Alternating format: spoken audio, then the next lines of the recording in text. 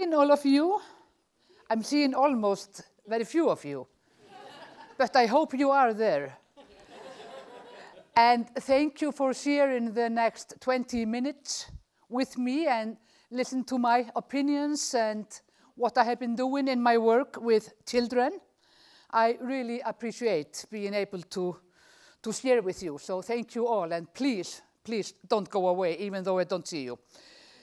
Well, I'm going to talk about resilience.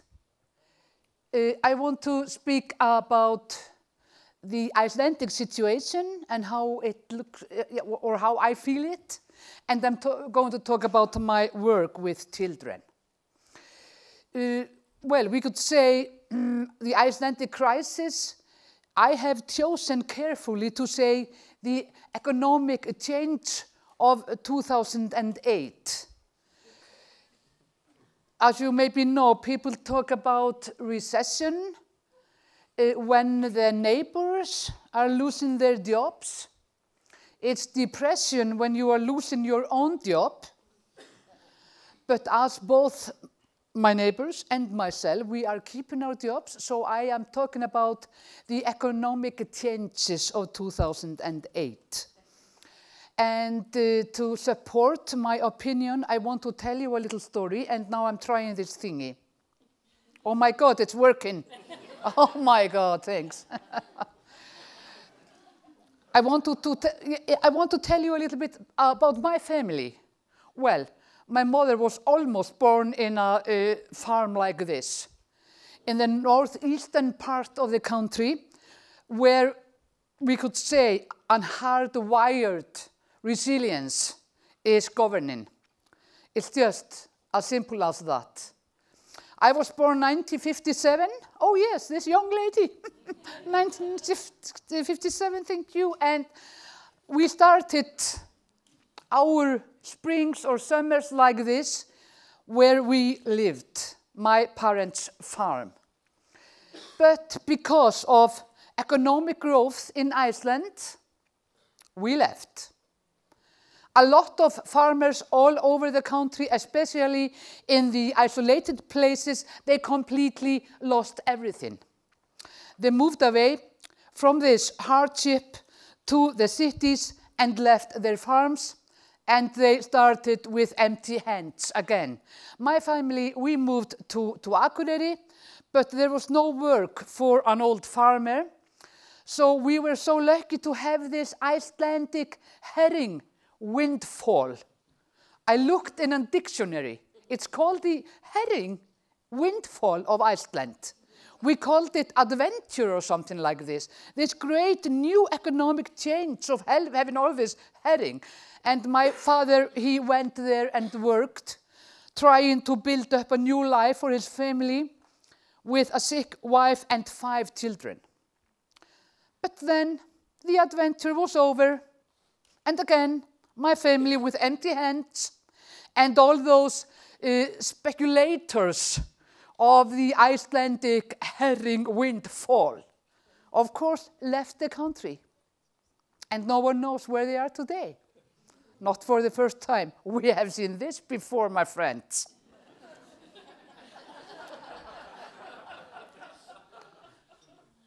My father, the proud old farmer, the sheep farmer, he started as a worker in a wool factory. And there he ended his life. And in really short story, but as he stopped working because of age of 70, this factory and the whole factory world of the city collapsed. And where we had all those factories, we now have malls. You know, the shopping malls. So this was a story of my family. I remember when I was 17, experience the nation in really something we can call a crisis. An eruption threatening the most valuable fishery harbor in Iceland. And we continued. I was a grown-up woman, again and again, experiences and experiencing, oh my God, can I switch to Icelandic? Is it okay for you? I would love it, thank you. But I experienced the sorrow for this nation, losing people over and over again. This is nothing new for Icelanders. I remember the inflation of Iceland, the economic changes again and again, and 1984, when my friends, more than one and more than two and more than three, lost their houses and lost everything, just like my father did 2 times in his lifetime. I mean, economic changes in Iceland, what's new about this?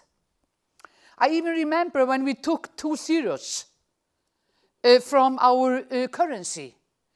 And when I was 22 years old, this was the most valuable banknote in the whole of Iceland. You could survive for a month just having 1 note after we removed the 2 zeros, you know. Today you can't even buy a ticket to a movie theater for this one. So maybe we will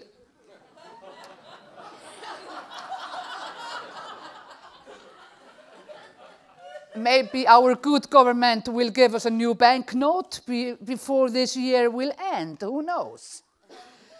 But then we had this strange golden season when money came floating just like the herring before. And we didn't have the herring windfall. We had, what shall I say, the banknote windfall, or this strange believing when we thought this will never end, just like the herring before. It will continue and continue and continue. But it did stop. So this symbol of jets, private jets, on the Icelandic or the Reykjavik airport with our church behind the jets, of course, it ended just like the herring before. And again, speculators went away with our money, as I said, but we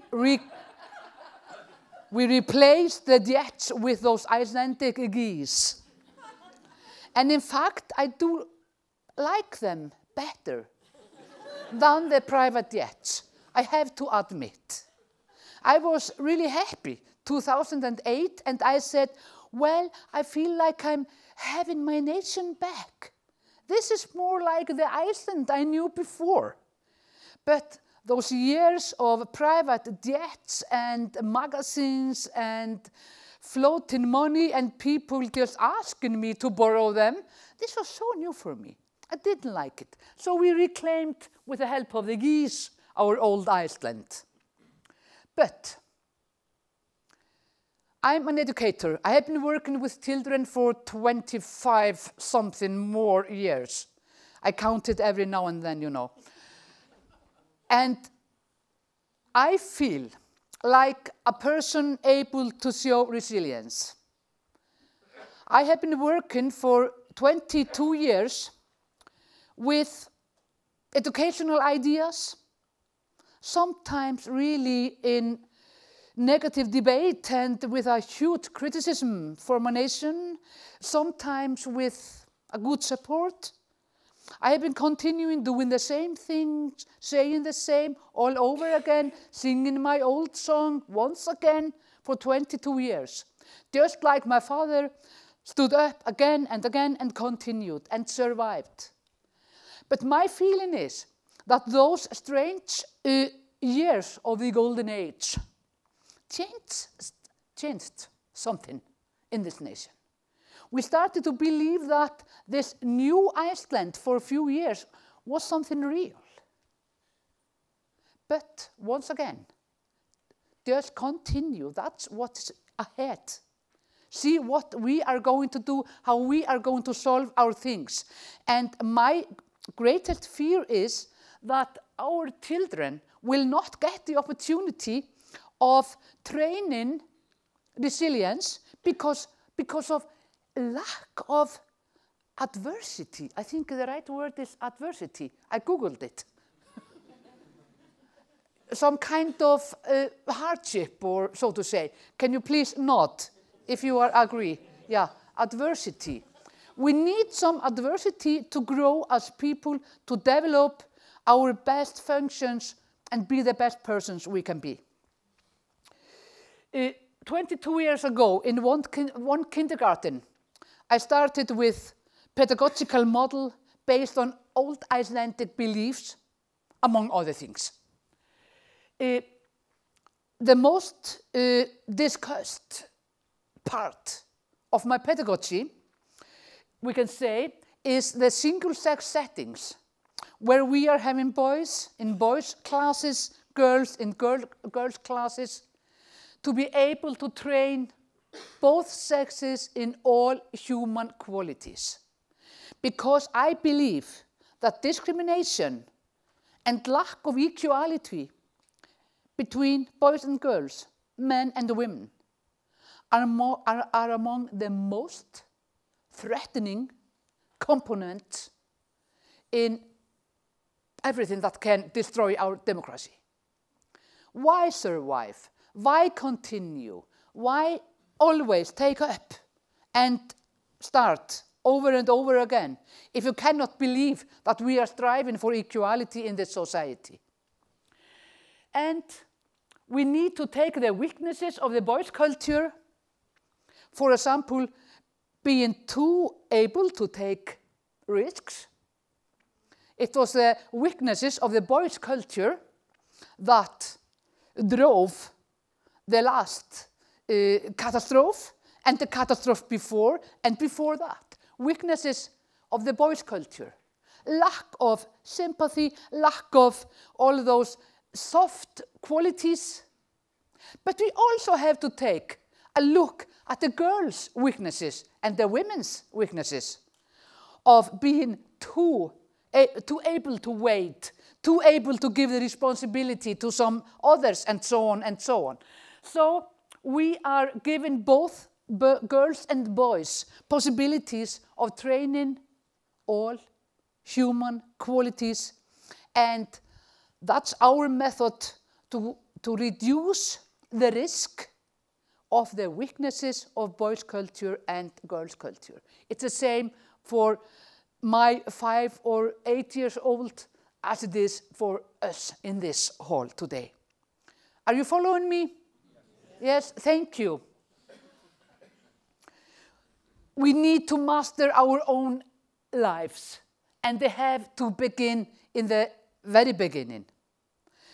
Children have to make choices every day in a systematic way, so they know that every morning, every moment of the day, I can choose what I'm going to do. I can change my mind. I can ask different and even difficult questions because I will choose my life. I'm not going to follow what is happening and so on. I will make my own choices. Creative solutions. In our kindergartens and schools, after being with only one kindergarten 22 years ago, we are now working with 16 organizations. We are working in 9 municipalities in this country. We are having 2,000 children in our care. You are not going to see them work with traditional toys, not one of them, because they are creating all of their own solutions. They are creating their own place. They are learning to create their own life. We are never giving them the solutions. We are never giving them ready-made things, things that some grown-ups thought out. Never, never ever. We are training them in this great adversity. I will be pretty good in this word. So I have one more in my vocabulary after this speech. Thank you. But being able to continue, bear and tolerate a little pain, a little adversity. And you can feel even though your toes, even though they're hurting, it's quite okay. Take up your smile and continue. That's how life. And that's how life is. And I can say to these girls, well, my girls, if this is the highest grade of suffering that you will take in this life, you are lucky. So enjoy it. Enjoy it. Feel the cold, and I even take them into the snow and in the lava. Scream a little bit, but continue and enjoy it. Never to surrender. If you are going to build this house, even though you are 6 years old, do it. You will find out. Maybe a little help is needed, but more or less, do it. You can do it. And then practice discipline. That's something really important for the boys and for men also. To know what is righteous or justice for me, and where is my space and where will your space start. So training discipline. It's not hard for the girls. They're pretty good at it, but the boys, it's not the same.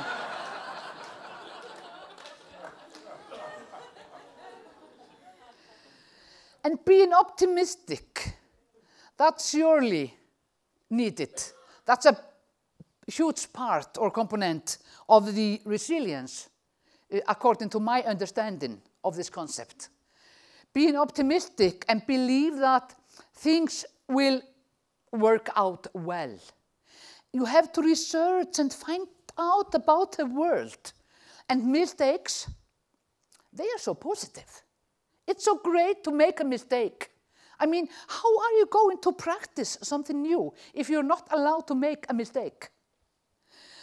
Once I was working with 5-year-old boys, and they were having lunch, and one of them had a full glass of milk and spilled it over, you know. It went completely over the table and over the floor, and he was so shocked. And he looked at me, and I saw how his eyes was becoming musty, and his lip started to shiver and everything. And I started with the same sentence as I always use. This is quite okay. This is happening all the time. We all spill our milk. That's no problem. And well, he raised his head again, and I said, think about it, how lucky you are today. Spilling all those milk over our floor. Did you know what the nuns in the old hospital in Reykjavik did? They washed the linoleum floor with milk. So, in fact, your little mistake is so great. And our floors, they are more than happy today. And the old nuns, I think I need to contact them and tell them about this. And he said, oh my God, what a great idea. I think I will always wash the floors in my home when I grow up with milk. And then he looked at me and said, oh, no. I'm going to let my wife do it.